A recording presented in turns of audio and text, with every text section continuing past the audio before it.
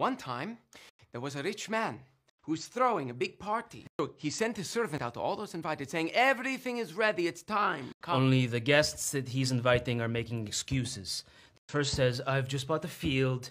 I must go out and look it over. Please excuse me." And another said, "I've just bought 5 yoke of oxen, and I must examine them, therefore I cannot come." And another said, "I've just married a wife, and therefore I cannot come." Those are perfectly legitimate reasons.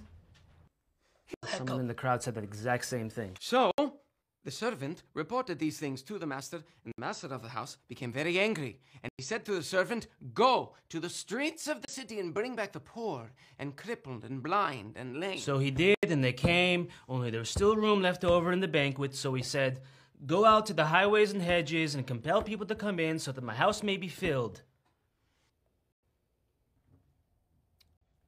You said this to a mixed crowd? We did not know the extent to which the crowd was mixed. So go out and find some leftovers did not exactly play well. Well, it should have. God wants everyone to come to the party.